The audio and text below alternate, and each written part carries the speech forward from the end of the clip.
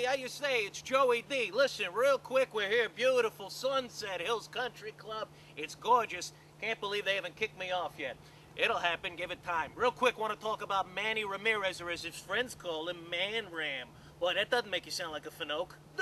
Listen, this guy gets suspended for 50 games for steroids. We all know what he was taking. It doesn't matter. But the bottom line is this. They have him rehab in the minor leagues in New Mexico, and then the New Mexican governor says, it's a great day for New Mexico that we got a drug user down here playing baseball. A great day that this guy's rehabbing. Of course, a pretty good day in New Mexico's what? A quarter bottle of tequila and some fresh pico de gallo? The bottom line is this. Why should a guy who's been suspended get the rehab in the minor leagues? The only rehab he should be doing is celebrity rehab, pushing a wheelchair around with Jeff Conaway from Taxi. But I don't want to go to the meeting, Manny.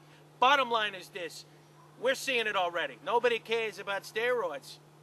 A-Rod, he's on the list for the All-Star game. Man Ram, he's on the list as well. Nobody cares. All I'm saying is, letting this guy rehab in the minors is like putting Guns N' Roses in charge of Walgreens Pharmacy. You see what I'm getting at here? All right, it's America's favorite pastime, but it's quickly turning into America's favorite ass time. That's fine. You want to shrink your bag? That's on you, not on me. Just hit some home runs and lower the price of beers once in a while, will you? All right, that's my opinion. That's how I feel. What the hell are you looking at? Huh? You better be telling me I'm number one. Come here.